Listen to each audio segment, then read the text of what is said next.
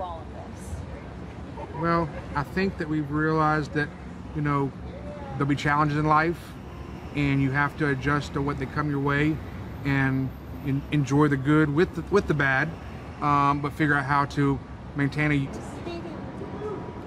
Hey guys! Hi Daddy!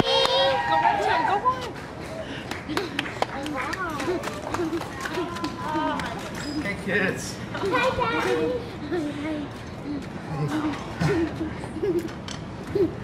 Love y'all. Love you. I miss y'all. Love you too. Let's go over there. Oh, I love you. Let's go over there. Okay, Good job. I told you I'd walk out. Yeah, that's right. You did good. Right.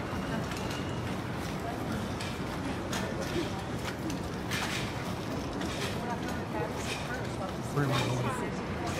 Wow. Where do y'all want me? Over there, sir. Okay. You can sit in the chair, or we can pull the wheelchair. Or the chair, whichever you feel more comfortable in. Yeah, I mean, do you guys want to take a little time to visit first before we do this? Sure. Yeah, we're not in a rush. Yeah. Good.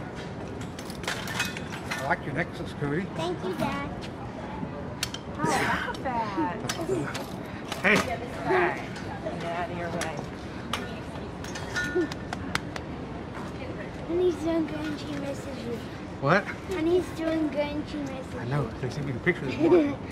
Weston, how are you? Good. Get over here, Weston. Boop, boop, boop.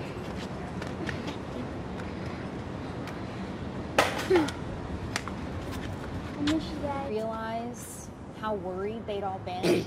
I'm still learning bits and pieces of that. I'm realizing it was much worse than I'd ever imagined or dreamed. But they've given me bits and pieces now. I'm realizing, oh man, that really sounds bad. And that was me, but at the time I didn't know that. You know, there were discussions while I was in the ICU of, is it possibly time to remove life support? And to have a spouse have to discuss that, or family, that's you know, I knew nothing about it, but it had to be discussed because it could be a reality. And you know, 160,000 or so deaths. More than one family's had that discussion too.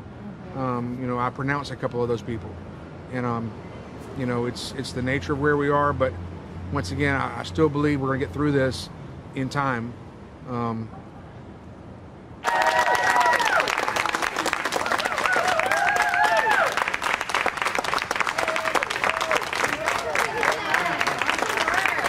Very easy to get lost in the swarm of numbers and to lose that personal touch or that sense of how this could have affected me or someone that I love. When you look at these numbers, tens of thousands of people, how many of us know that many people, right? We don't.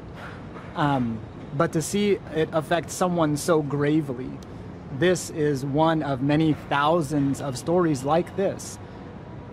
You know, Dr. Lashley had the benefit of being able to come to rehabilitation and was able to survive his illness and get access to this level of rehabilitation care.